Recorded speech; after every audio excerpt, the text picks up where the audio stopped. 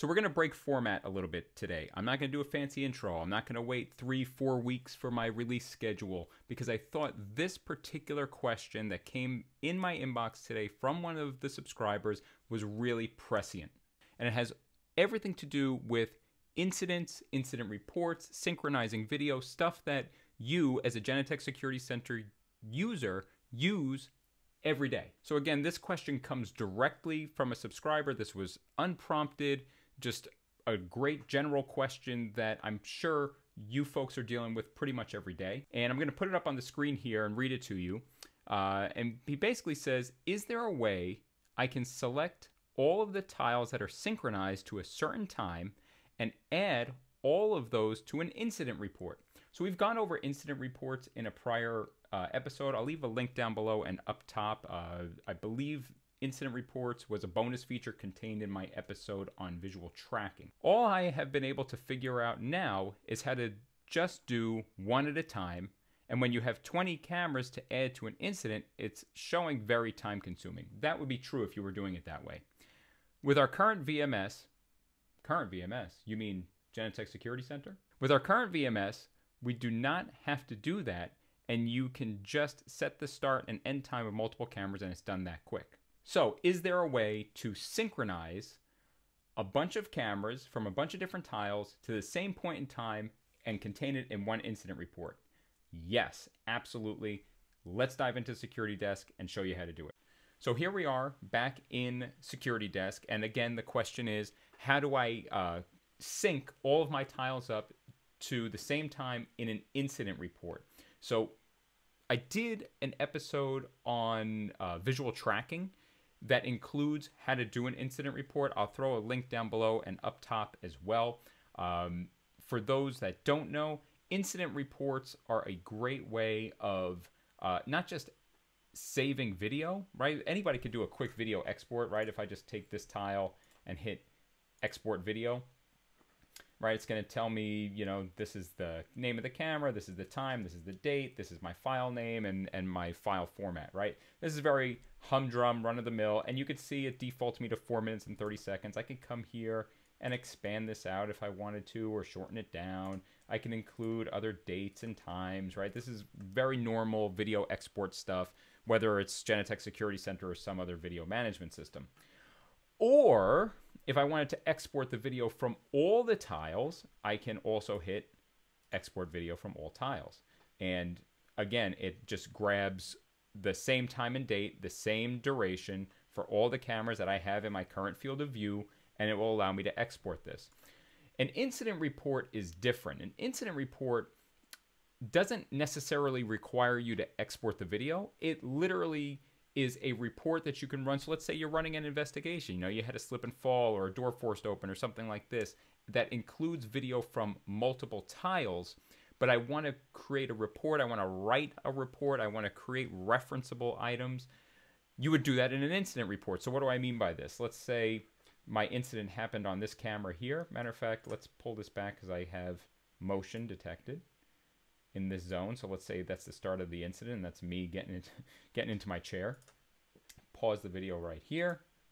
Right click the tile and hit start incident recording. Now you see everything in this tile is now part of an incident, and the background of the tile has gone red, indicating that anything that happens in this tile is going to be part of an incident. So if we hit play here and we let this play out for a couple of seconds, you could see, you know, it's still red. These tiles are still yellow. If I select them, I can do whatever I want in these tiles. Let me come over here and pick a different camera and drag that into the tile. Now, I switched cameras. As you can see, I'm still in playback and I'm still red in this tile. So now this camera and what I'm watching here, again, part of my playback window, is all being part of this incident. So now if I right click and hit stop incident recording, you can see it brings me to an incident report. And as you would suspect, write a report. What's the title of the report? What category do you want to drop this report into, right? What's your description, right? So I could put in whatever I want here. And as you can see in references, it referenced the two cameras, the Sony Dome and the Axis Door Station, as well as the in and out points of the video that I was watching the video for, right? So I started watching the Sony camera at 9:59:23, and I watched it for 28 seconds, and then I flipped over to the Axis Door Station, and I watched that one for another 18 seconds. And then I can, once I put in a title here and a little description, I can create this incident report. And I can also create an email. I can create and export these video sequences. I can protect the video from being deleted for a certain amount of time. I can export the sequences right from here, right? So we give you a ton of options in terms of exporting capability. What I can also do, and this is why incident reports are really nice, because in a unified system, you may have Genetec Synchronize, which includes access control capabilities. You can add other entities to this. So I might say Dwight was part of this incident. So I'm going to attach Dwight's card to this incident. Dwight may have come through the front door. So I want to include the front door as part of this incident. So I can include, you know, license plate recognition cameras, pretty much any entity that was part of this particular incident, I can add as referenceable items to this incident. Now, and you also see what time the incident was, right? So I can change this time down here. I can add other cameras here as well. But this is basically how you create an incident report. Now, once I'm out of the incident report, you'll see a blue bookmark get dropped on the timeline, and that indicates when that incident was created.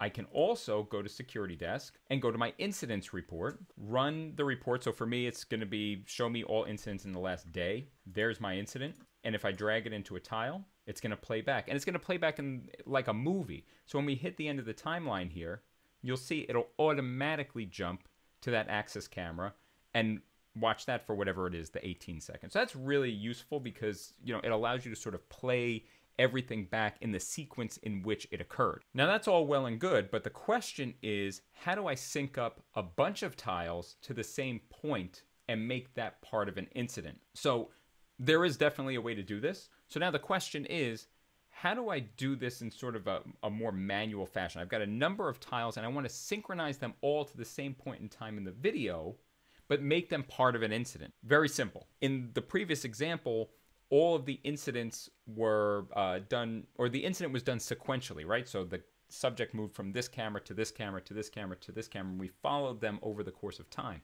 What if I wanted to do the same thing, create an incident, but only do it for, or only synchronize all the cameras to the same point in time? How will we do that? Very simple.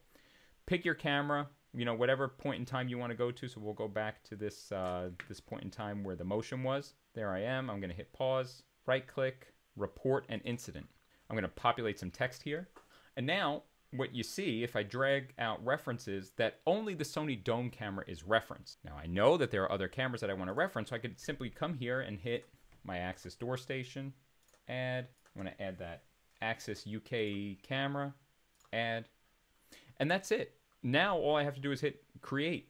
All of them will be synchronized to the incident time. All of them will be synchronized to that point in time that I right-clicked and hit the button, right? So I am, whatever this is, 9:59:24. All of these cameras will be synchronized to this exact moment in time. So I'll go ahead and hit create, and it's done, right? It'll drop another blue bookmark on the timeline indicating that there was an incident there. So now if we go back to incident report, right, and just same search over the last 1 day period, there's our incident. Drag it into a tile. I'm going to hit pause here for a second. Couple of important things. One, where are the rest of the cameras, right? In the previous incident report, they all play sequentially because they're happening in sequential order, right? The subject moves from this camera to this camera to this camera, and it flows through the normal course of time. In this case, they're all synchronized to the same moment in time. So they're all packed into that same tile. How do we unpack that? Here's a little tip. Whenever you see this eyeball, that means there are multiple entities that are being consumed in this one tile. Click the eyeball and hit unpack.